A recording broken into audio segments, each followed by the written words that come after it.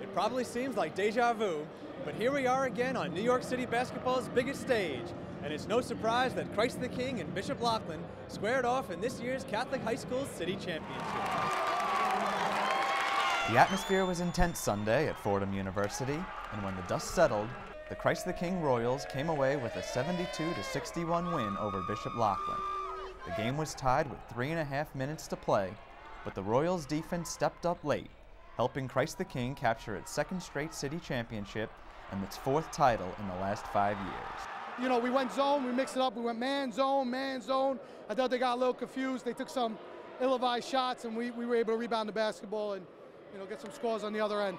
Sophomore forward Rawley Alkins paced the Royals with a game-high 24 points and hit a huge three-pointer late in the fourth quarter.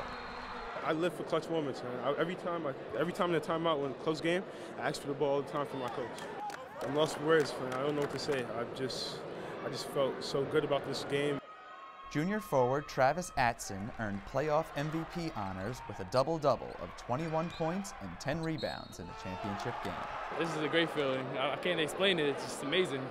I mean, our seniors, they picked it up for us. Andre Walker, Bradley Page, Don DeRosa, they wanted to get the state. They wanted to win the state champion for their senior year, and they held us through it. These teams met 2 weeks ago in the Brooklyn Queens Championship, and while Bishop Loughlin won the diocesan title, Christ the King emerged victorious in the city title game.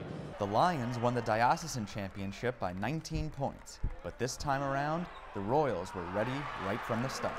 I don't think we were focused enough for the Brooklyn Queens. We thought we were just going to win it. It'll be easy, but now we were definitely focused. They wasn't going to blow us out again. I'm not going to lie to you.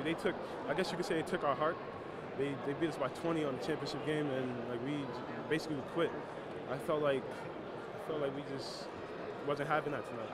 This year's title game adds yet another chapter to the historic rivalry between these two basketball powerhouses. Those are probably like the best games of my high school career. Every Loughlin game, I just feel like those games are what people remember for the rest of their lives. I'm going to go on to college next year, but I know for the rest of my life, I'm going to talk about the Christ the King Loughlin games. We knew this game was going to be tough. We had to make some adjustments.